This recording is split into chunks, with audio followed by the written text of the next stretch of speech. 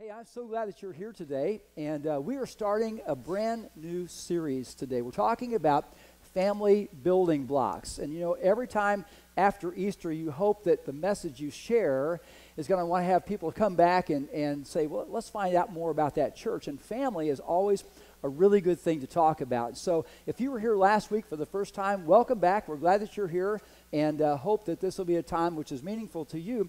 And today we're going to be talking about the family building block, how to have a happy marriage.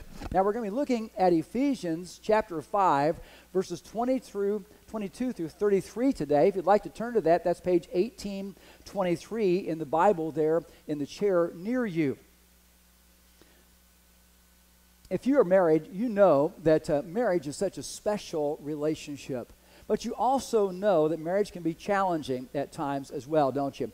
You know, some time ago, I heard that there was an ad that was placed in the local news source that said, "Wedding dress for sale, worn once by mistake." Yeah, that seems to be so true in our society, doesn't it? You know, we know that is pretty common for the most part. Someone said one time that love is a dream, but marriage is the alarm clock. It's where you get woken up from that wonderful dream that you were in just then. You know, I read about this guy who was from Waterbury, Connecticut. And as I was studying this, getting ready for this message, I came across this story. He's going through a divorce and has gone through that. He and his wife were married for 62 years. And she found out that he was not actually deaf and mute like he'd been faking for 62 years. So he wouldn't have to listen to her. That's what it was, all right? According to the divorce papers, Barry Dawson, 84 years old, never spoke a single word in front of his wife the whole time they were ever together. And Dorothy was learning sign language. It took her 2 years to really feel like she got fluent at sign language. And then his eyesight began to go, he said. You know, so she thinks he's probably faking that also. So I can't see what you're saying to me. Now, they did manage to have 6 children and 13 grandchildren, all of them who were convinced that their grandfather couldn't speak and was deaf. One of the daughters said when he was at home, he was always faking being deaf. It wasn't until I watched a YouTube video of him singing in a karaoke bar when he was supposed to be at a meeting for a charity. That's when I understood everything. Now, Mr. Dawson's lawyer kind of tried to put another spin on this. He said that the elderly man's stratagem wasn't meant to offend or cheat his spouse. It may have, in fact, been what helped the marriage to last for 62 years. He said, "My client is pretty quiet and not very talkative, but his wife is annoyingly chatty.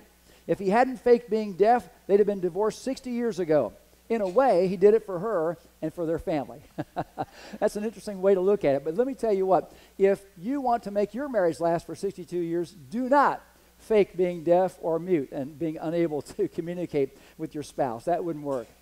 You know, if you went to Barnes & Noble, or tomorrow, let's say you went to Lifeway Christian Bookstore, you would find whole sections that talk about marital relationships.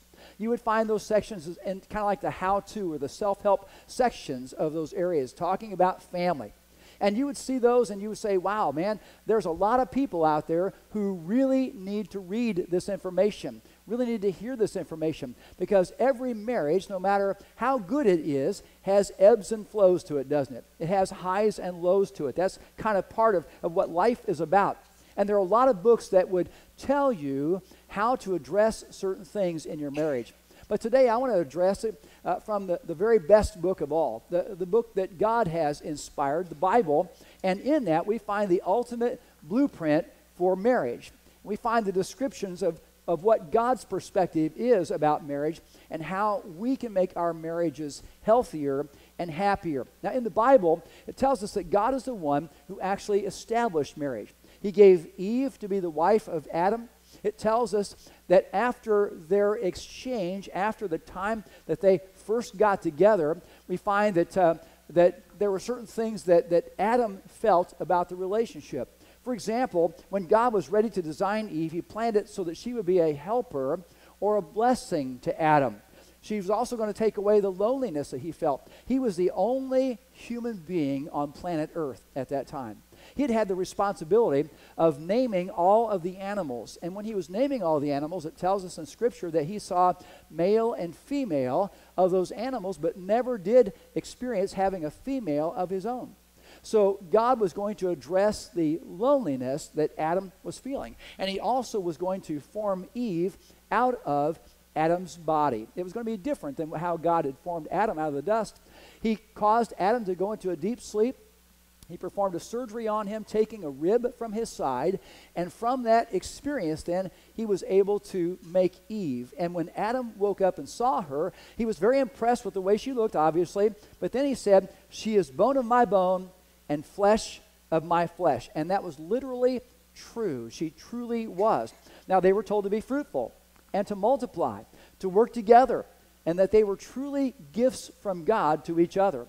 And then Moses, in describing this later on in that same chapter of the creation there of Eve, we find that Moses addresses marriage in that. And Moses, in writing this, says, "Therefore a man will leave his father and mother, cleave to his wife, and they'll become one flesh." Later on in the New Testament, Jesus and Paul both affirmed those same words. And what we find happening here is that God is saying that marriage has some initial key components to it. The very first one is leaving. You know, married couples will not excel if they start off their marriage living at home, okay? There's a reason why Moses writes, "Leave home." You need the opportunity, if you are just married, to be able to establish yourself.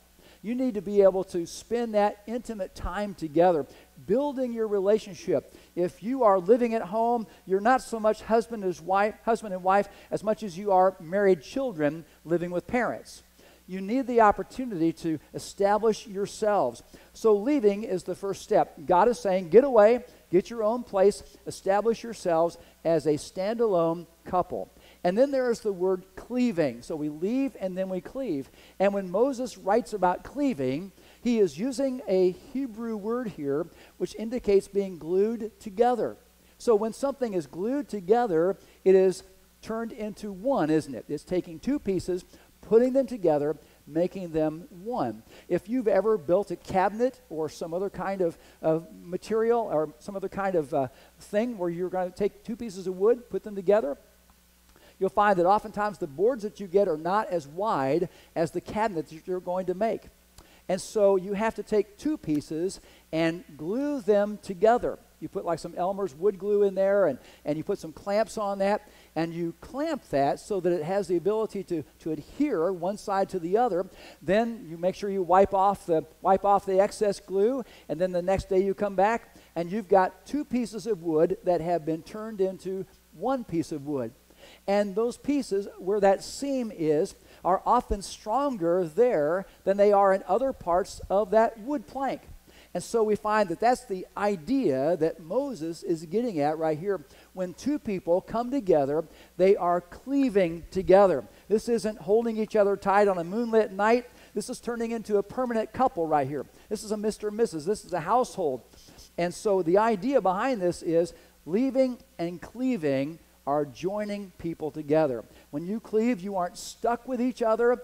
You are strengthened together. Okay, I want to make sure that that point is made, because some people might say, yeah, Lee talked about sticking two pieces of wood together. They're just stuck together. So we're stuck together. No, that isn't what I mean. You are strengthened together. You become one together. And then Moses says something about one flesh. And he's talking about that natural part of marriage, which is a sexual relationship between a husband and wife that they get to share together. It's interesting in the Old Testament times that God designated it that if a couple got married, that the husband had the opportunity to have an exemption from any service out away from home so he could spend time with his wife making her happy. Isn't that a great way of saying that? He gets to stay home. They get to enjoy each other. Now, at the end of the year, maybe she's ready for him to leave, but while they're there, his responsibility, it says, is to make his wife happy.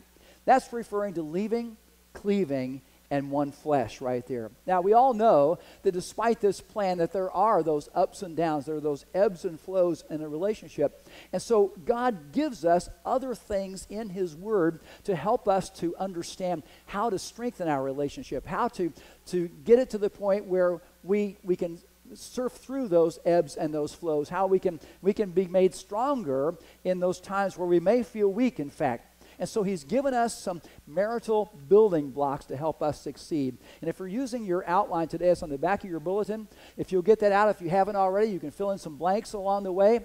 And hopefully this will be helpful to you. The first one is, you are married to a wonderful sinner. You are married to a wonderful sinner. Now, you didn't expect me to say sinner there, did you? But you know it's true, don't you? You are married to a wonderful sinner. Now, when I say that, I'm not talking about a bad person. I'm not talking about you're married to a bank robber or some syndicate boss or something. At least I don't think you are. But what I'm getting at right here is that you are married to an imperfect person. Somebody who makes mistakes. Somebody who wants to live up to a certain standard and fails to do that. Wants you to live up to a certain standard and knows that you don't do that. You're married to a person who makes mistakes, who sometimes willfully says hurtful things. And we know almost as soon as we get married that there are things that begin to irritate us. He leaves the toilet seat up. Now, that's an ancient one, right? She leaves the bathroom countertop a mess. He leaves his clothes on the floor instead of putting them in the dirty clothes hamper. She carries everything but the kitchen sink and maybe the kitchen sink in her car, okay? We know that's true. There are other irritating things that happen. Not helping with the kids like we should. Spending too much time on our hobbies. Poor hygiene. Talking during television programs, especially during the Hallmark Channel. Being glued to the cell phone or computer screen while not paying attention to other things. It's the truth, isn't it? We are married to people who have faults and who fall short of God's glory and our own ideas of what is ideal right here. Now, the other thing, though, I want to emphasize is even though I've got that word sinner in there, just before it is the word wonderful. Wonderful. You are married to a person who also has a wonderful side to them. You are married to somebody who might be irritating at times, but they are God's gift to you. You get to be with that person that you have cleaved to. And you know what? They talk about life giving the test before the lesson. You've heard that phrase before, I'm sure. But sometimes marriage is the same way. Marriage sometimes gives the test before the lesson is given. And because of that, we have the opportunity to sharpen each other. We have the opportunity to make each other better, to mold each other's lives. And when you think about it, our marriage is often a reflection of what we are contributing to that relationship. I hear people say sometimes, I wish that my spouse would change. Now, I realize that none of you have ever said that before, but most of us have said, and know people who have said, I wish that my wife or that my husband would change. We'd be in a happier relationship. But we would be in a happier relationship. If we want that, we have to put ourselves into it to improve it. There's an old story about a woman who was getting married. And I've performed a lot of weddings over the years in this building and other places. And I know that it's a time where nerves are really, really there. I mean, they're big time at that point. And sometimes couples, when they're repeating their vows to each other, they're chuckling and they get them all turned around and they're afraid that the next day they're going to do the same thing. And there's a nervousness about that. And this one particular bride was especially nervous that she was not going to remember what she was supposed to do. And so after the time of a ceremony, after the time of rehearsal, the pastor got with her and said, listen, I know you're nervous. There are really only 3 things that you really have to remember. The first one is you got to walk up the aisle, okay? So that's pretty easy, right? Walk up the aisle. The second one is that you're going to be at the altar, okay? You're going to stand at the altar. And then the third thing you need to remember is you will be next to him, the guy that you are marrying. So all night long, she is hardly sleeping at all because she's got this going in her mind, those 3 things that he has told her. The next day, she's all decked out in her wedding dress and she's walking with her dad up the aisle. But people who are next to the aisle are hearing her repeating that. Aisle, altar, him, aisle, altar, him. And it's just like turning into I'll alter him. You know what I'm saying? That's what a lot of people think when they're getting married, right? I'm going to alter that person. We think we can change them once we get married. And I want you to know that that is really not true very often at all. If you get married, chances are you're not going to be very successful if that's what you think is going to happen.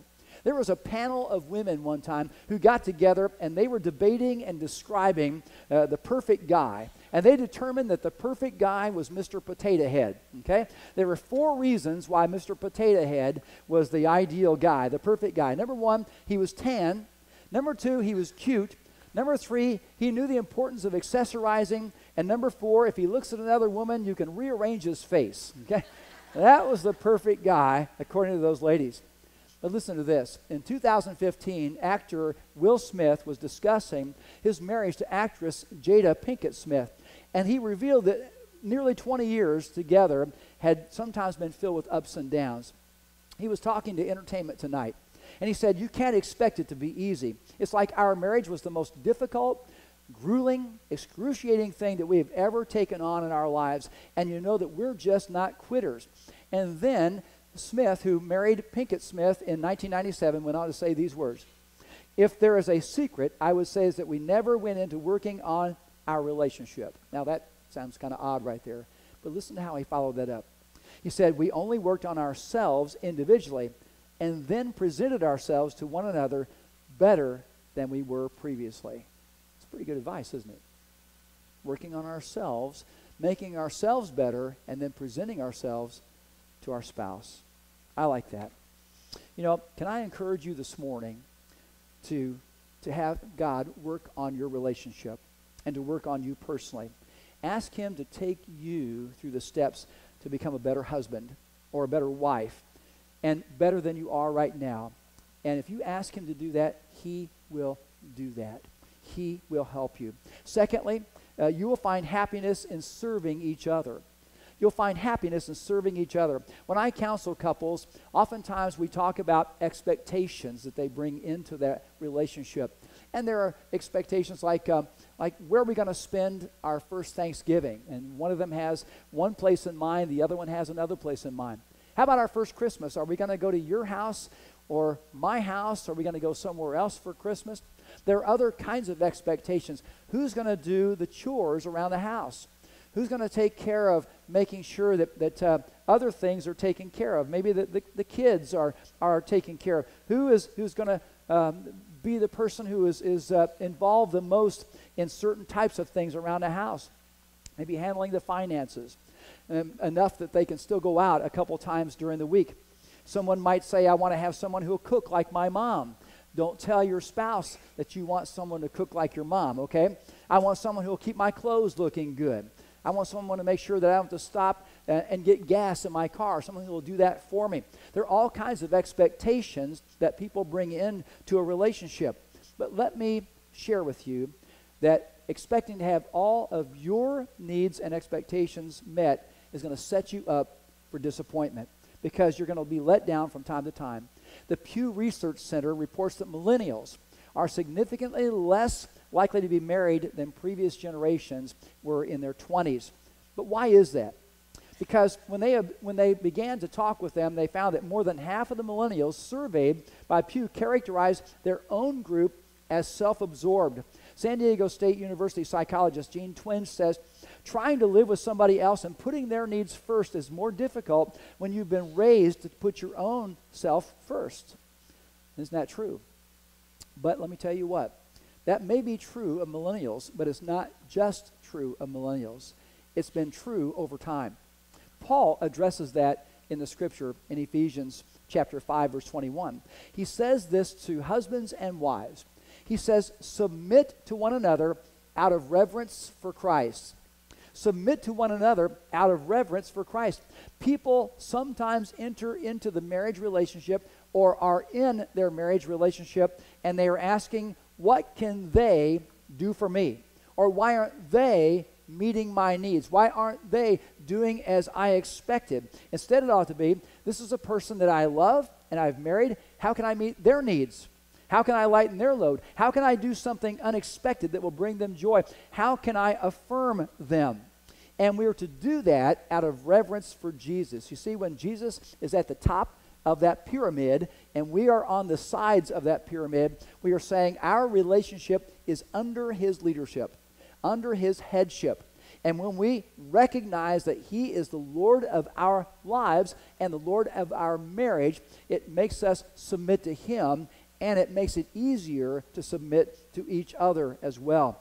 Writer Heather Havrelsky talks about what true romance is. In one of her writings, she says this. She says, after a decade of marriage, I'm going to tell you my most romantic story of all. I was very sick out of the blue with some form of dysentery. It hit overnight. I got up to go to the bathroom, and I fainted on the way and cracked my ribs on the side of the bathtub. My husband discovered me there, passed out in a scene that, well, think about what that might look like. My husband was not happy about this scene, but he handled it without complaint. That is the very definition of romantic. Not only not being made to feel bad about things that are clearly out of your control, but being quietly cared for by someone who can shut up and do what needs to be done under duress. Now, she says that's romantic, but then she continues on. She says, now let's tackle something even darker and even more unpleasant, the seeming antithesis of our modern notion of romance. And I can identify with this one because of how my dad was while my mom was passing away. She says someone is dying in their own bed, and someone's spouse is sitting on the bedside, holding the dying person's hand, and also handling all kinds of unspeakable things, all by themselves. To me, that's romance. You know, the Bible tells us that Jesus washed the feet of his disciples, and he said for them to do the same thing. You know, he talks about service as being an important thing. In fact, he says the greatest among you will be the servant of all. Now, that's important, isn't it? That's significant. Now, he's not just talking to his disciples, though. He's also talking to his future followers in that regard. You know, marriage is the greatest human relationship that we can have. And in marriage, we ought to be thinking about how we can serve our spouse and meet their needs. Now, the third thing is your success will be enhanced by Scripture. Your success will be enhanced by Scripture. If you've ever watched The Family Feud on television, you know the deal. You know that there's a host. You know that there are two families lined up on one on either side. And you know that the audience has been surveyed before the show takes place, and they've been asked a series of questions. They give their answers. Someone who works there tallies up all of their answers and puts them on this kind of a tab page or tab sign that's there in the program. And the thing is that there is a representative from each family who comes out. Steve Harvey, the host, is there. They have to hear a question, and boom, they have to hit this buzzer in time to be the first one to do that so that their family gets to play the game while the others watch. Now, that's the way it's set up. Now, we know that there are questions that are given, and when Steve Harvey talks about it, he turns to the board and says, survey says, and they bring up the answer on there. And if the answer they gave is not there, there's a big X that's right there, right? You know what I'm talking about. That's the way the show is run. Let's just kind of pretend for a moment that you and I are in the audience today for that show. And let's just pretend that they've asked us a question. And here's the question. What's the most important thing a husband and wife need from each other? What's the most important thing that a husband and wife need from each other? Now, chances are you would write something and I would write something. We might write several things on there for that matter. But you know what? Scripture, if we were to find an answer there, would give us something very significant, and it would be exactly right. It would be the right answer. Now, the number of things that we might come up with, but the Apostle Paul, if he was being surveyed by a Family Feud, would say this from Ephesians 5. He would say that wives need love from their husbands. That shouldn't surprise us, right? But then he throws a curveball and he says men need respect from their wives.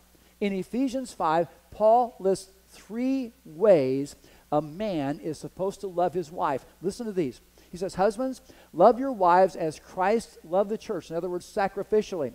Secondly, love your wives as your own bodies. And then he says, each one of you must also love his wife as he loves himself. Now, guys, we're kind of dense. We need to hear that 3 times, right?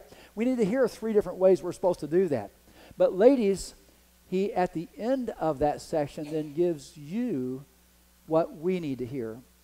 And we need it just as much as you need those 3 ways of love. He says, wives, respect your husbands. Now, do you know what that means? It means admire your husband. Let him know that you look up to him, that you think highly of him. That is what that word respect is right there. Sometimes people get the impression that a woman is supposed to be a doormat. That's not the case at all. She is supposed to admire her husband. Now, why would Paul talk about love for the lady and respect for the guy? You know why that is? Because he knows, because the Holy Spirit has inspired him to know that those are the greatest needs that you and I have in our relationship. We all need love, no doubt about that. But women need a certain type of love, and men need that respect as well. Now, I'll tell you what, I don't know of any husband who doesn't want or need his wife's respect. He needs to feel sincerely admired by her, and she needs to feel sacrificially and devotedly loved by him. Those are scriptural things. Several years ago, when Sherry and I were attending Lincoln Christian College in Lincoln, Illinois, there was a guy who was a president of the school. His name was Leon Apple. Man, you talk about a guy that was a great preacher and great leader at the school. Everyone admired him. And then one year, when he was during the summertime on vacation in Minnesota on a fishing trip, he died. A pretty young guy for the most part, left behind his wife and kids there, and the whole college was devastated by his loss. Mrs. Apple, one time a few years later, was addressing a group called the 120 Committee at the North American Christian Convention in St. Louis. And when she stood there to talk to them, this is what she said. She said, "I always said I'd rather hear Leon Apple preach than any other man. I knew any other man that I knew because I was sure that he lived what he preached at home. And I wasn't sure about some of you guys." That'd be a way to hit you, wouldn't it? Bob Russell, who happened to be there for that committee meeting, said every preacher there sat there thinking to themselves, "Boy, I sure wish my wife felt that way about me." In one national survey, 400 men were given a choice, and neither choice was a good choice. But 400 men were given a choice about going through two types of negative experiences. If they were forced to go through one of them, which one would they prefer to endure? Now, let me share with you what those two choices were. First of all, was to be left alone and unloved in the world. The second one was to feel inadequate and disrespected by everyone. Did you know that 74% of the men who answered that question said if they were forced to choose, they would prefer to be alone and unloved in the world? And the reason for that is because their greater need was for respect. They did not want to go through that feeling inadequate and disrespected by everyone else. Those men weren't saying they didn't need love, but they did need to feel that respect even more. And by the same token, men, we are called to love our wives and rejoice in them. Proverbs chapter 5, verse 18 tells us, "Rejoice in the wife of your youth. May you ever be captivated by her love." You know, that word captivated in the Hebrew right here gives us the idea of always willingly intoxicated by her love. You look at her and you're glad you're captured by her appearance and by her character. And when a wife knows that you rejoice in her, that you're captivated by her love, she will flourish inside. How do you express that love? One way to express that love is by expressing gratitude towards each other. There was a survey that was done by the University of Georgia, and a new study was published in the Journal of Personal Relationships. They said after interviewing 468 married individuals on relationship satisfaction, they found that the most consistent, significant predictor of happy marriages was whether one's spouse expressed gratitude. They said feeling appreciated and believing that your spouse values you directly influences how you feel about your marriage, how committed you are to it, and your belief that it will last.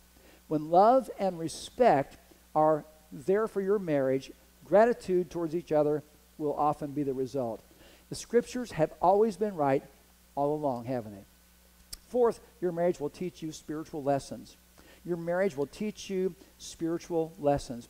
God designed marriage to be like this crucible where you know you are both in this thing and you're both getting things injected into your life, getting things cut out of your life, and things added to your life right here.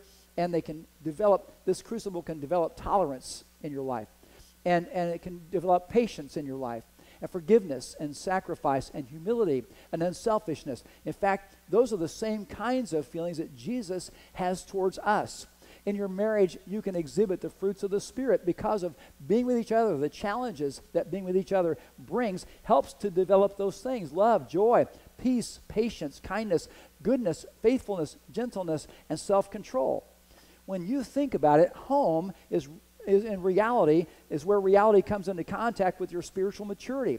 You can be pretty good here at church or at work or at the Rotary Club or Kiwanis Club or whatever, but home is where the guard is dropped and where the gold is either polished or tarnished. It's a place where we learn to display lessons of Scripture. Some years ago, a dispute arose in Britain between the Foreign Office and the Treasury Office, and they were arguing about Rolls-Royce cars, which British ambassadors should be able to have a Rolls-Royce car in the country they were stationed in. Now, it's no surprise that the Treasury wanted these very special cars to be restricted to a few places, like, for example, like Washington or Paris or even Moscow. The Foreign Office argued for many more places to place a Rolls-Royce. They reasoned like this. They said, most people in a foreign capital have never been to Britain. They said, but when they see this magnificent car gliding through their streets with the United Kingdom flag on the hood, they'll say to themselves, I've not been to Britain, I don't know much about Britain, but if they make cars like that there, then Britain must be a wonderful place. In the same way, a Christian marriage can be an example and something which spurs on those who look at it and say, wow, that's pretty special. Let me tell you what those who are secular might think if they look at a successful Christian marriage. They might say, I have never seen God. Sometimes I wonder when I look at the world if God is good or if there even is a God. But if he can make a man and a woman love one another like this, if he can make this husband show costly faithfulness through sickness as well as health, if he can give him resources to love his wife with Christ-like sacrifice, well, then he must be a good God. And if Christ can give his wife grace to submit so beautifully with such an attractive spirit, then again, he must be a good God. There are spiritual lessons that are there for us. We just have to watch for them and apply them to our marriage. And then the last one is your sexual relationship must be kept sacred. Your sexual relationship must be kept sacred. Someone called sex God's wedding gift to us. Max Lucado says, God desires to make you one with your spouse, and sex is one of his tools. Don't overrate it like society does. Don't ignore it like religion has done. Just appreciate it. It's great advice. Ray Ortland described it this way. He said, sex is like a fire. In the fireplace, it keeps us warm. Outside the fireplace, it burns the house down. Here's the message of the Bible. Keep the fire within the marital fireplace and stoke that fire as hot as you can. See, God tells us in his word that sexual intimacy unites two people in a one flesh relationship where a permanent bond is created. But it is more than two bodies uniting. It is life uniting as well. And in that context, sex is a wonderful, beautiful expression of intimacy and vulnerability that should be celebrated. All the masks are taken off, and there's no fear of rejection, no fear of abandonment. No fear of wondering, will they call me back tomorrow? Did you ever notice how important communication is when the scriptures talk about sex? You know, Solomon wrote the book, The Song of Solomon. And in that, he kind of journals this series of conversations and actions by a married couple, a young married couple who are deeply in love. And in that, he talks about how their words express erotic thoughts and feelings towards each other. They're complimenting each other about beauty and being handsome. And there are expressions of appreciation for each other's bodies, and there's playful language that expresses how important communication is between the two. Now, that's so important that we pick up on that we recognize that God is the author of sex, that God has given it to us as a great gift within the confines of marriage. Now, how might we be tempted to make it less than sacred? By looking at pornography, by steamy novels and movies, by flirting with somebody else, or having this emotional affair? Here's a question. Are you meeting each other's needs at home? Has sex become a chore, or at least low on the list of priorities in your household? If we aren't careful, Satan can use our busyness our distractedness, our lack of quality time together to squash our sexual relationship. And that's the time we may be tempted to let the fire get out of the fireplace. The Apostle Paul addresses it in 1 Corinthians chapter 7 by saying, the husband should fulfill his marital duty to his wife, and likewise the wife to her husband. The wife's body does not belong to her alone, but also to her husband. In the same way, the husband's body does not belong to him alone, but also to his wife. Do not deprive each other except by mutual consent and for a time, so that you may devote yourselves to prayer. Then come together again so that Satan will not tempt you because of your lack of self-control. Married couples, sexual intimacy ought to be a priority in our marriages. Dave Stone, who used to preach at the Southeast Christian Church in Louisville, Kentucky, was telling one time about how he and his wife had gone to a couple's Bible study. And he said one week while we were there, one of the gals said, you know, when my husband gets the children their baths and puts them to bed without me asking him to do it, I find myself very attracted to him that night. And Dave said, I think that week every guy went home was constantly giving their little kid a bath. He said, that kid was probably saying, I already got a bath. And Dad's saying, I don't care, get in there again anyway. The world has gotten the sexual relationship wrong for a long time, hasn't it? Its view of sex is getting. But God's view of the sexual relationship is about giving wholeheartedly to the person that you'll spend the rest of your life with in a marriage relationship. You know, God's desire for our marriages is to be happy and to be healthy. And I hope that these building blocks today have been encouraging to you and helpful to you for your own marriage as well. Now, next week we'll be talking about singles, so don't feel left out if you're single. But you know what? As much as these building blocks are important in a relationship, God has one more thing that's even more important for a married couple to do. And that is for each person in that couple to be a follower of Jesus Christ and to allow him to be the Lord over your relationship. Today, maybe you are here and you say, you know what, I need to let him be the Lord of my life. I need to place him at the top. I need to put him on the throne of my life. If that's the case, then I would love to talk with you about how to do that, what the scriptures say. We're going to have an invitation song here in just a second, and if you'd like to come up and talk with me about that, I'll be right up here in the front and be glad to talk with you about that. And if you're a married couple that says, you know what, we need to put the Lord first in our life, and you'd like for me to pray with you, I'm happy to do that as well. Let's stand together. Let's sing this song, and if you have a decision to make, please join me up here in the front.